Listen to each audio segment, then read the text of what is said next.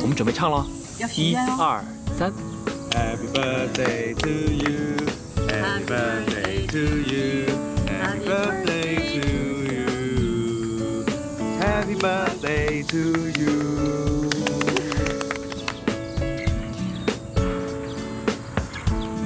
耶！谢谢你们。我问一下，你许的什么愿呢？那还用说吗？当然是可以赶紧嫁给北雨桐，马上嫁给他。别臭美了。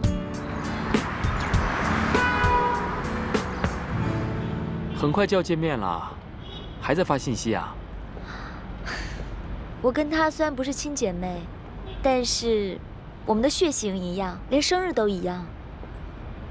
当她第一天来我们家的时候，我就觉得好像是老天送给了我一个亲姐姐。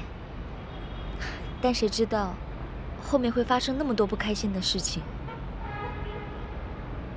雨桐，你会不开心吗？等会到了那里，你千万不要摆臭脸啊！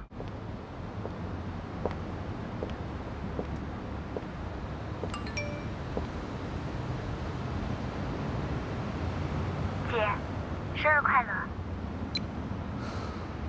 无聊。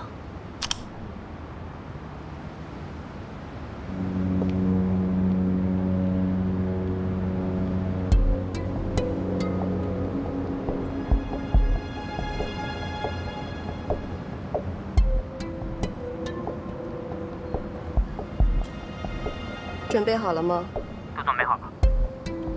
好，我很期待。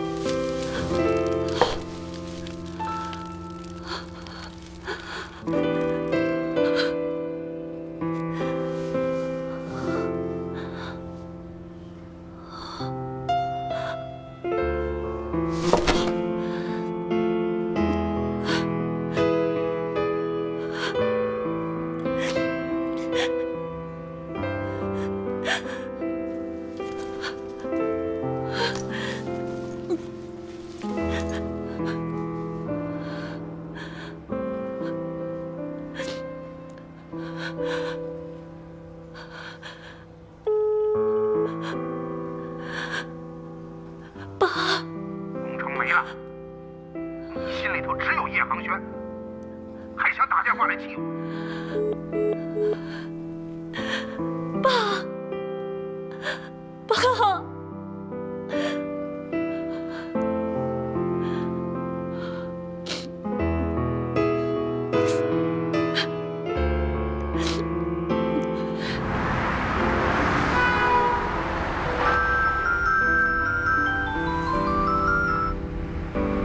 喂，总监，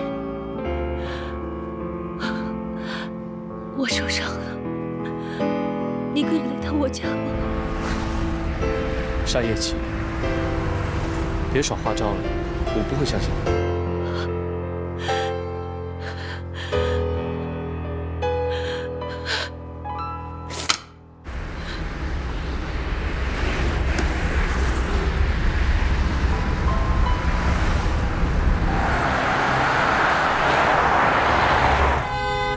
就这里啊？对啊。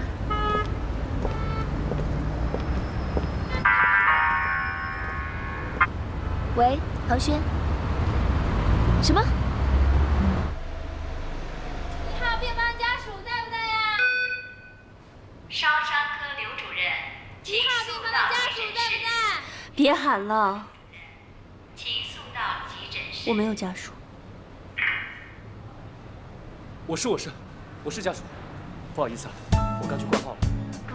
没事没事，那你在这儿守着吧，按时吃药啊，有什么情况随时叫我。那我进去了，谢谢啊。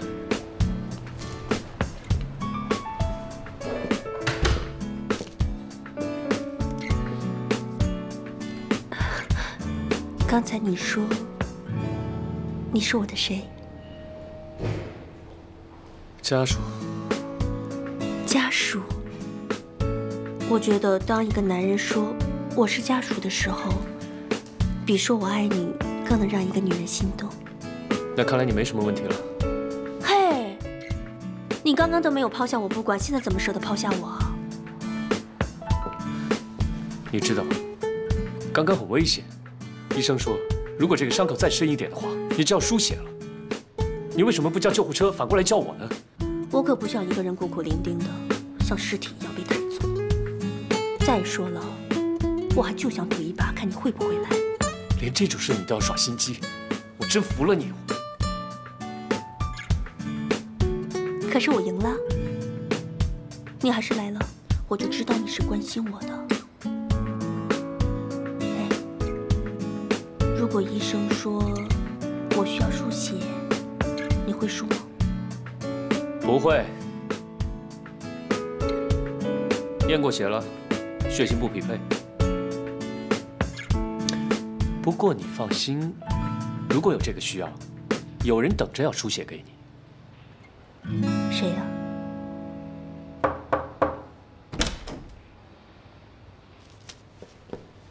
小棉。你们两姐妹好好聊聊，我先出去。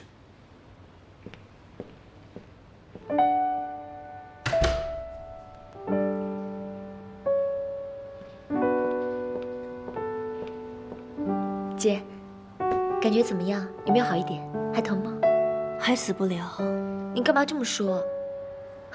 我都快紧张死了，好怕你出什么事啊！那你现在已经看过我了，没什么事啊，可以回去了。今天是我们两个的生日，我特地带了蛋糕来，而且我问过医生了，他说你可以吃蛋糕，我带了你最喜欢吃的水果蛋糕。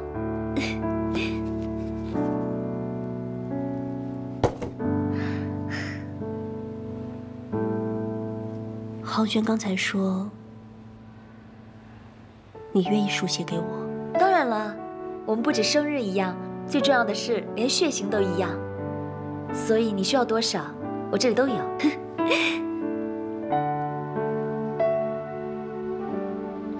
都这么大了，谁还爱吃蛋糕啊？幼稚。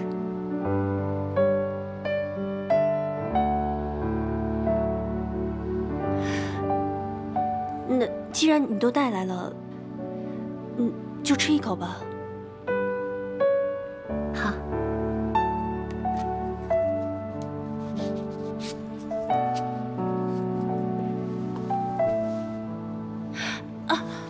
姐，你躺好，你别动，我来喂你。来，嘴巴张开。医生说今天晚上需要有人陪夜，我和雨桐就留下来陪你吧。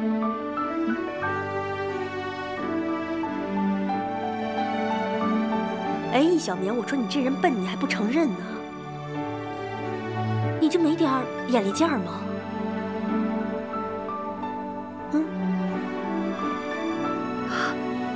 我懂了，对不起，我太笨了。那我就不打扰你们了，我马上走。你好好保重自己啊，好吗？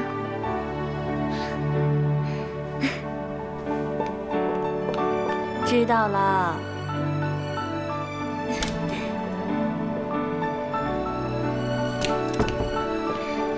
航轩，这里交给你了，好好照顾我姐啊。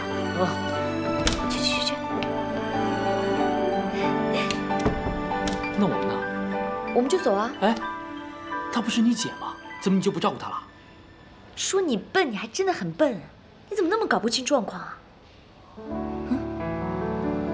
哦，好，走，哎，赶紧的，走，快走。小棉怎么走了？我轰她走的。轰她？看来我又着了你的道。你也可以扔下我一个人啊，反正我一直是个孤魂野鬼。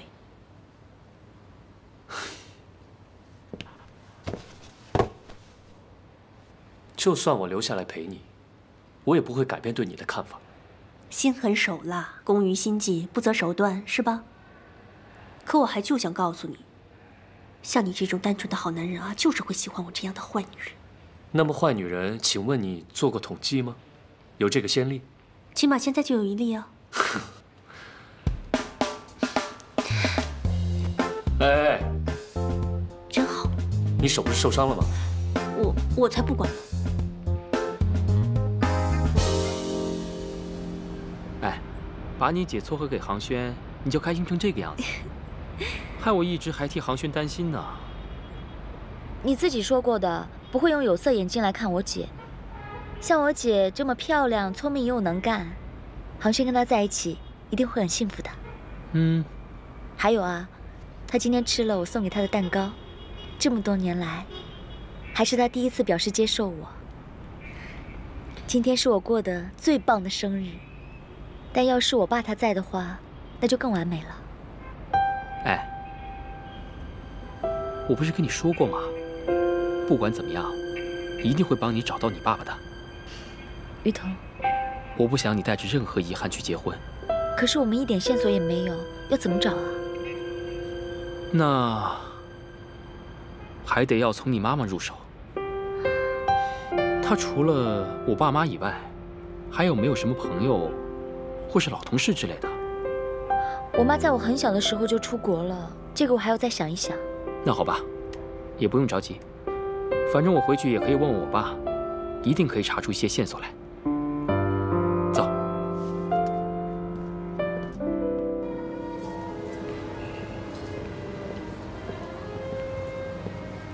哎，雨桐，爸，什么重要的事情不能到屋里谈？怎么了？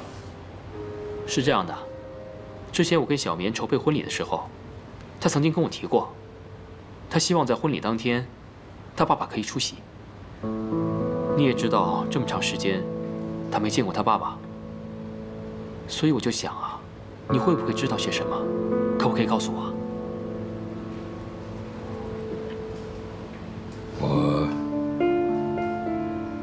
我不知道。你不知道？这不可能吧？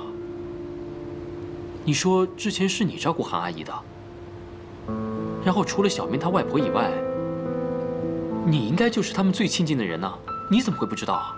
啊？雨桐，我只能回答你，我真的不知道。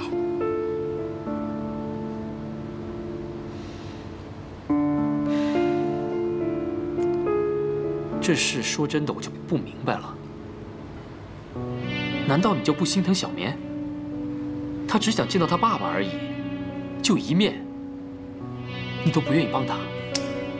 哎呀，我不是不愿意帮他，雨桐，你想想看，婉芬是小棉的妈妈，哎，她妈妈既然不愿意告诉她他的父亲是谁，自然他有他的道理呀。哎，我们得学会尊重别人的隐私啊。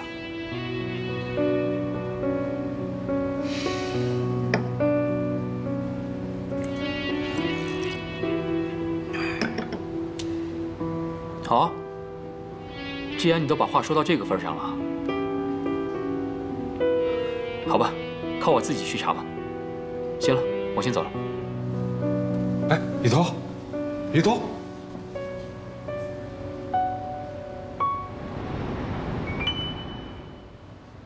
你们真的已经准备要结婚了？我们挑好了婚纱，其他的都还在准备。杭轩，你是我最好的朋友，还有你沙一琪是小棉的姐姐，所以我们就决定了，想要提前告诉你们一下。那恭喜你们啊！哎，杭轩，我们的事有没有提在议程上啊？什么呀？就别装了吧，大大方方告诉他们又怎么了？你们两个在一起了？别听他胡说，当然没这回事。当然在一起了。哦，我也觉得我们俩挺神速的。干嘛？那我跟雨桐就要好好的恭喜你们啦！恭喜恭喜，恭喜你们啦！嘿嘿，你就不能笑一下吗？你是想让所有的人都知道你很不开心吗？告诉你为什么要那么说。我是在帮你解围好吗？你的前女友，现在和你最好的兄弟一起，他们一脸幸福地向你宣布他们的婚讯，你难道还要表现出来你对他恋恋不舍的样子吗？你现在把话说那么直接，也是给我面子吗？叶航轩，你没发现今天北雨桐的台词和你上次跟易小棉宣布婚讯的台词是一样的吗？你不但没有感谢我帮你解围，你还拿我当出气筒。你有完没完？你有必要现在展示你的记忆力吗？我没完，你就开不起玩笑吗？话说回来啊，你是不是喜欢上我了？那好，话说回来，没有。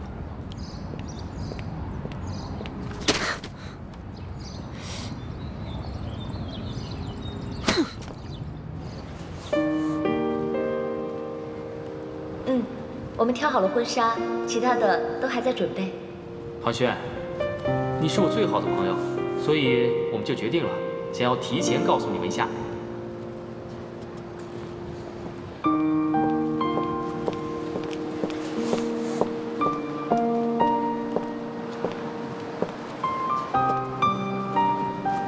航轩，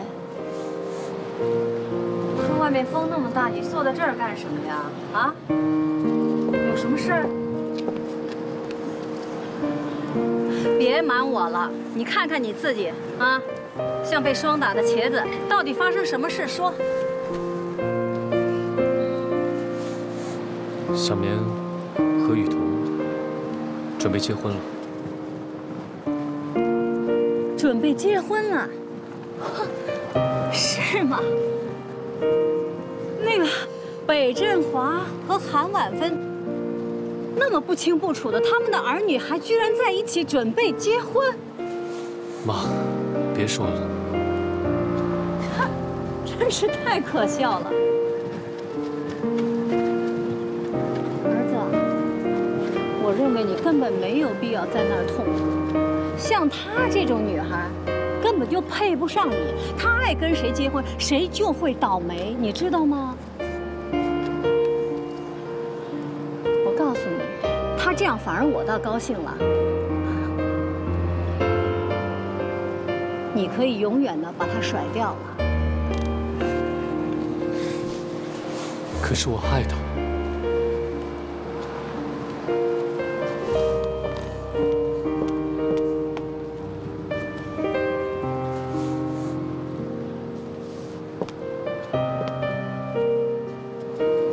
航轩。你是我的儿子，你更是家荣的接班人，你知道吗？你样样出色，你这么好的条件，喜欢你的女孩子会不计其数的。你相信妈妈，把她忘了，把她忘掉，你一定会拥有适合你、喜欢你的女孩子的，明白吗？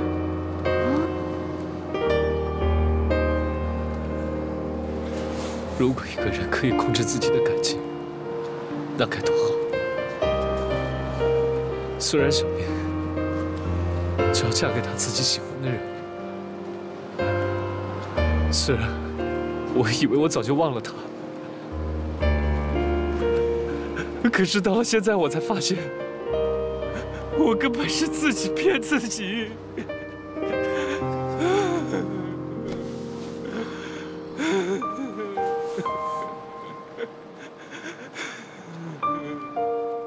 儿子，你有多痛苦，妈就有多痛苦。这全怪那个易小棉。易小棉。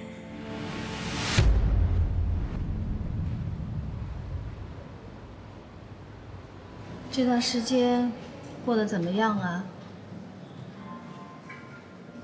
感谢您把我的生活和衣食住行都安排得面面俱到。可是我不太喜欢这种好像在疗养一样的生活。养精蓄锐没什么不好。不过今天来，我是告诉你一件事儿：北雨桐和易小棉正在筹备婚礼呢。他们要结婚？是的，而且进行得很快。这样，我跟你说句实话吧，为了那个老宅子，我的儿子几乎身败名裂。可是我这傻儿子，一心还扑在那个小女子身上，还处处为她着想。我相信，一报还一报。我相信这个小女子嚣张不了多久的。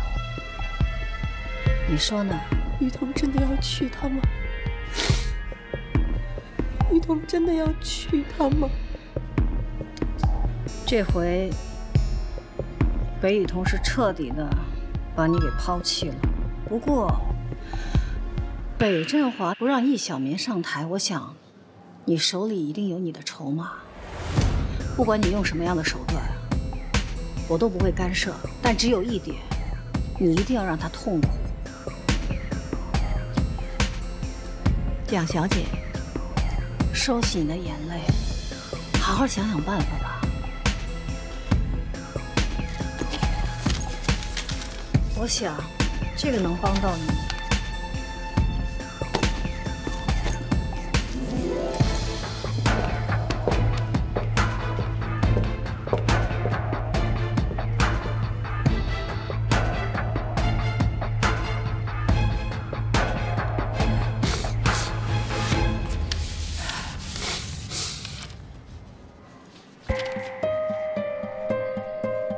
原来就是他。那雨桐和易小棉根本不可能在一起。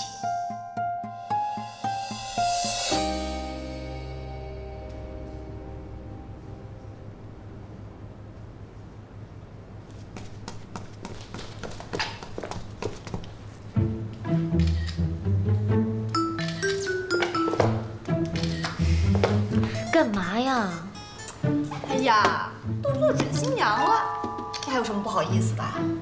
哎，小棉，我可跟你说，以后你再试妆，可不能再让北雨桐陪你来了。这女人要学会保持神秘感，才能 hold 住男人。你记住了啊！哦，还有一件事我要跟你商量一下，我可要做你的第一伴娘啊！你那半吊子姐姐不许跟我抢位。哎，你答应我啊！知道啦。琪琪，我昨天做了一个很奇怪的梦。你坏了，你坏了，是不是梦见什么情色画面啦？想什么呢你？我是梦到我和雨桐走散了，而且到处都是人，都跟我逆行。我被撞得东倒西歪，我就不停地跑，不停地跑，我还是找不到雨桐。我大声地一直喊她的名字。后来呢？后来一转身，她就出现在我面前，然后她说什么？哎呀，我一起来就忘了。猜都猜得到啦，无非就是什么“我爱你呀，我要你呀 ，Come on baby” 这一类的。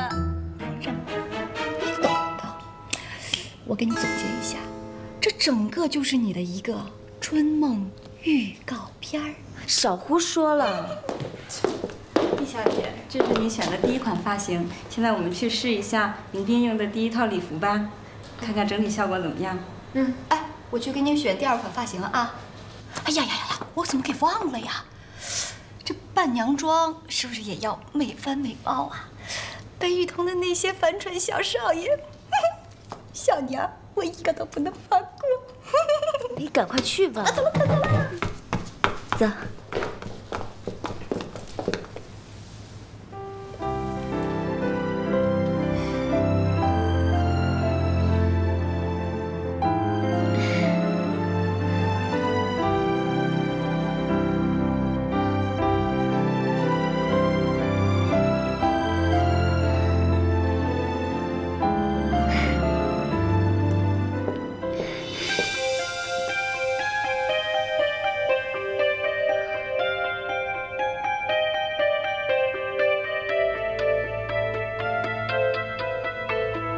子瑜姐，易小棉，我们又见面了。你不是应该在美国治疗吗？我的药不在美国。这件礼服我早就预定了。没错。但是现在很多事情已经不按先来后到办了，这点你做得很好，易小棉。如果你真的是要办婚礼的话，你挑哪件礼服我一点都不介意。但事实上怎么样，我们自己心里都很有数。我以为你早就想通了。易小棉，我只是跟你抢了一件衣服，你就这么生气？你抢走了我的雨桐，你应该知道我心里的感受吧？你到底想怎么样？你在大剧院做替补，只是一个临时演员。现在在你我雨桐之间，你是我的替补，是这场感情的临时演员。我从来都没有想过要伤害你。当你手受伤的时候，我还为你难过。我希望你早日康复。但如果你今天来是想要破坏我跟雨桐的话，我告诉你，我不会退让的。命运打不败现实。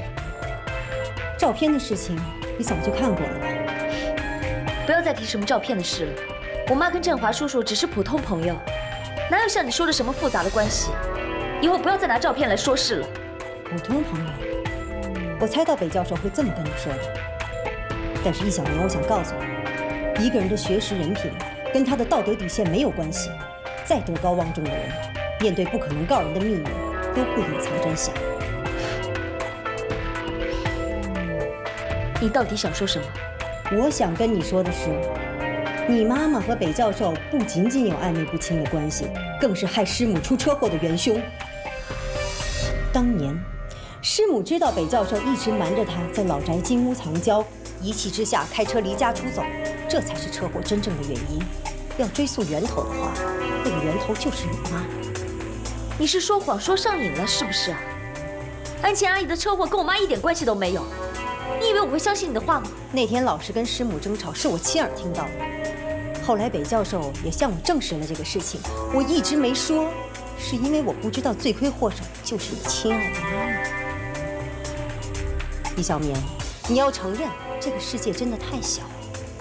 你说的一字一句，我都不会相信的。你可以不相信啊，但是我要告诉你，如果北雨桐知道害他们母子分离7年的元凶即将成为他的丈母娘，你觉得他还会跟你结婚吗？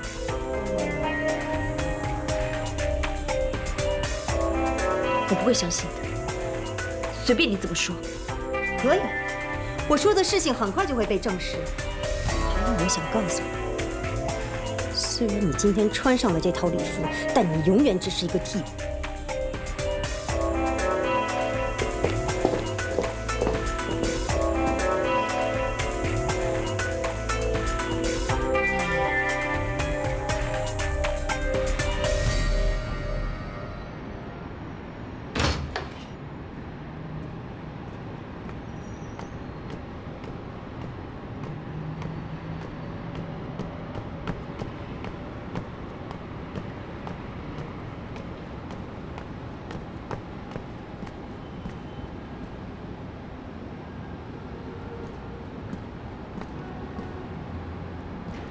怎么一个人躲在这儿啊？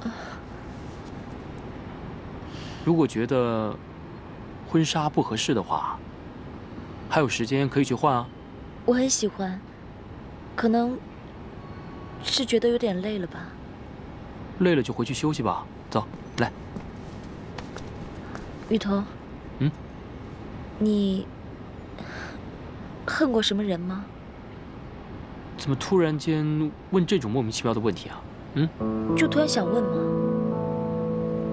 是不是快要当新娘子，太紧张了，胡思乱想啊？也许吧，但是你一定要回答我这个问题。你这么问，我还真的没有恨过什么人，但是如果你一定要我说的话，我之前不是跟你说过吗？我真的不应该对我妈说一些过激的话。我觉得是因为我的错，才会导致她的车祸。我真不应该这样对她。所以你问我最恨的人，可能是我自己吧。我才是伤害我妈的那个罪魁祸首。那如果，我是说如果，你发现伤害你妈妈的人不是你，如果是别人的话，你会原谅他们吗？当然不会了。伤害我妈的人，我一辈子都不会原谅他。万一真的像蒋子瑜说的那样，我该怎么办？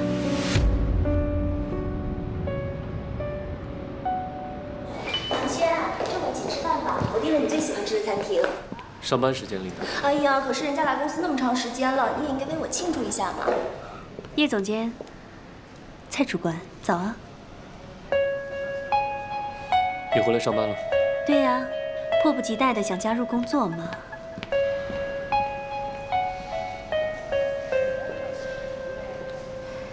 像你这种私下收红包的内贼，还可以回来上班，我们公司真是太宽容了。对呀，所以我才要珍惜机会，好好回报公司嘛。你真是说的比唱的还好听。我要是你啊，我就买个大口罩，永远不见人了。我好在是犯错，犯错那是有机会改正的，可是犯罪就不一定有机会改正。我没时间跟你闲扯。我知道哦，也许你应该好好跟警察聊聊我们家煤气泄漏的小事。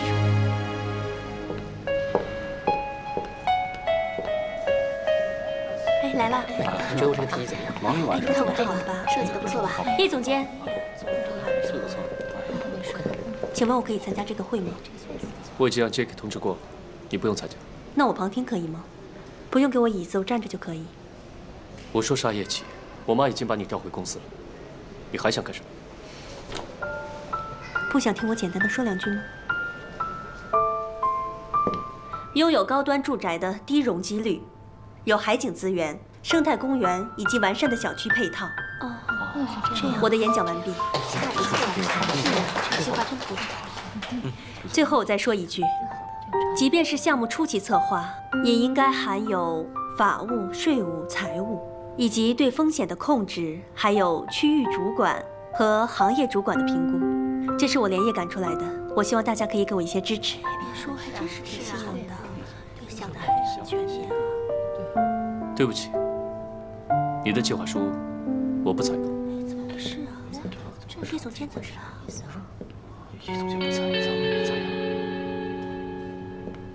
叶总监，你就是这么一个公私不分的人吗？你的工作能力强，我知道，可是我不会选择和一个无法信任的人共事。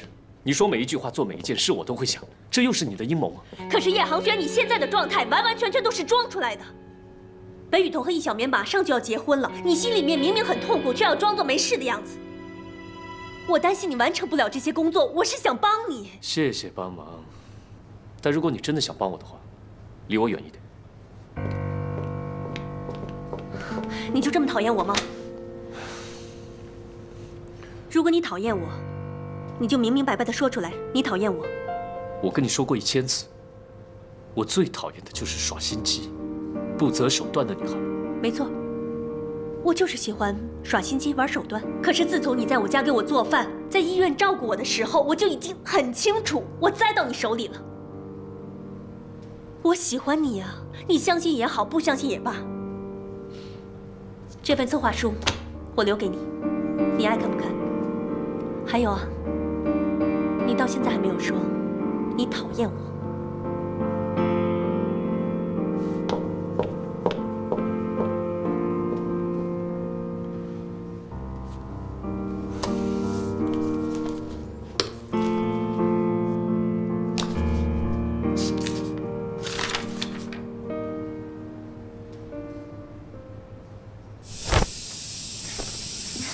振华叔叔，我回来了。哟，下班了。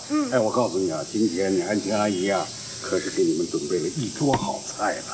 哎，回头呢，魏雨桐回来，你们好好夸夸她啊。哦，还有，你们那批婚纱照我们都看了，拍得很漂亮啊！谢谢振华叔叔。小棉，你去准备一下碗筷，等雨桐回来啊，我马上开饭。好，没问题，那我先进去了。哎。呀，今天我是赶上吃团圆饭了呀。你怎么来了？不好意思，老师，大门没关，我就自己走进来了。我今天啊是特意来看看您跟师母的。我们都好，不用你费心了。那怎么行呢，老师？您看，师母自从车祸之后，我这么长时间也没来看她，我心里已经很过意不去了。今天啊，我怎么着也得跟她多聊两句。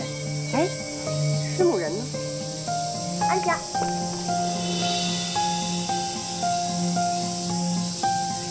还没有完全恢复，我希望你不要打扰他，好吗？也是。你看，自从师母出车祸造成了脑震荡吧，很多事情都想不起来了。不过老师，你不觉得吗？这人啊，活在糊里糊涂里边，其实也是一种幸福，你说是吗？子夜啊，如果你真的把我这个导师放在眼里，对我有些尊重的话，我希望你不要在这胡说八道，好吗？老师，您这话说哪儿去了？我怎么会对您不尊重呢？您忘了吗？曾经您跟安晴阿姨可把我当女儿一样看待，你不觉得吗？今天在这个桌上没有资格跟师母同桌吃饭的人，应该是她吧？你给我住口！子夜，如果你是真心来看望安晴的话，我表示欢迎；如果不是的话，我希望你马上离开。我说错了吗？您觉得我说错了吗？老师，您可别忘了安晴阿姨的车祸是怎么造成的。如果不是易小棉的妈妈韩婉芬跟您之间，这样吧，老师，你看，今天我觉得我来的也不是时候，您又不是很欢迎我。雨桐、您还有安晴阿姨现在好不容易一家团聚了，我就祝您一家人幸福美满，不要再发生什么骨肉分离的事情了，好吗？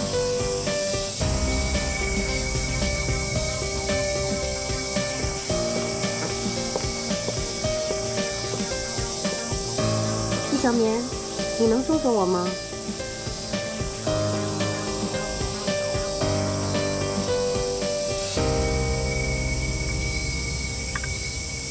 怎么样？我没骗你吧？你现在应该相信我上次说的不是谎话了。雨桐和他骨肉分离不说，还害得雨桐背负了这么多年的自责和痛苦。所以你觉得你们能走到一起吗？今天我只是点到为止。不希望场面不可收拾。你到底想要怎么样？我们可以做一个交换，你主动放弃雨桐，我永远埋藏这个秘密。我知道这对于你来说可能很痛苦，但是小棉，如果雨桐知道真相，你们从爱人变成仇人，现在的这种痛苦，简直是心于鸿毛。你好好想想吧。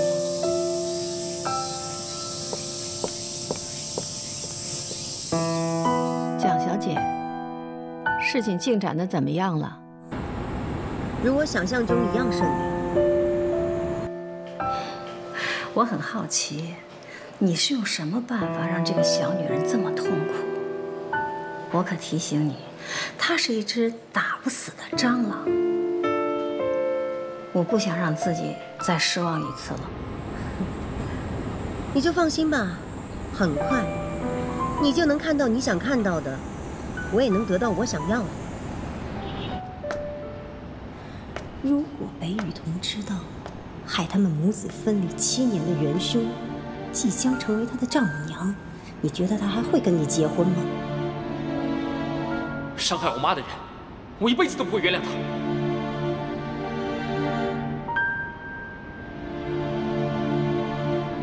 雨桐，我到底该怎么办？